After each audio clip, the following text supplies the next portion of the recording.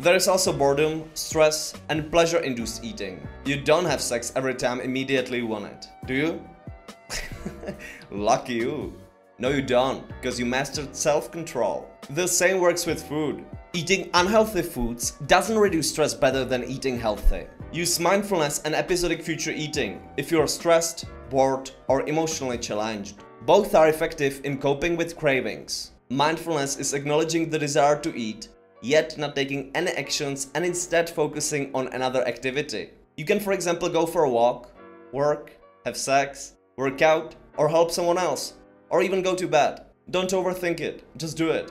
Episodic future eating is imagining how you eat food from your nutrition plan instead of what, for example, coworkers offer you in the workplace. Last but not least, you can improve satiety and reduce your subsequent energy intake by imagining that your recent meal was bigger. Watch the full video on my YouTube channel. Subscribe.